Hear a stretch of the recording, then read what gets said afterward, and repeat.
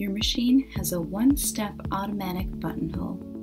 To start, move the stitch selector dial to the buttonhole setting, set the stitch length dial to the buttonhole setting, and set the stitch width dial to its widest setting.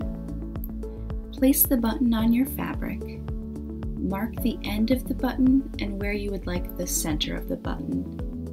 Next, place a piece of stabilizer under your fabric before stitching. Take your buttonhole foot, open the back of the foot, and put your button inside like so. This will tell your machine the exact size of your button.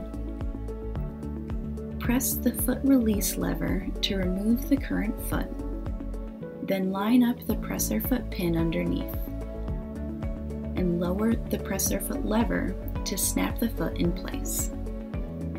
Take your thread and put it through the opening of the foot to get the thread underneath the presser foot. Now place your fabric underneath the foot, lining up this marking to the opening of the foot.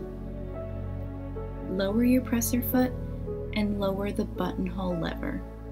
Make sure it's pressed down all the way, then push it back. Now you are ready to sew.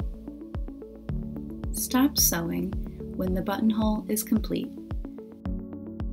Then simply raise the presser foot and remove your fabric. Place a pin at one end of the buttonhole.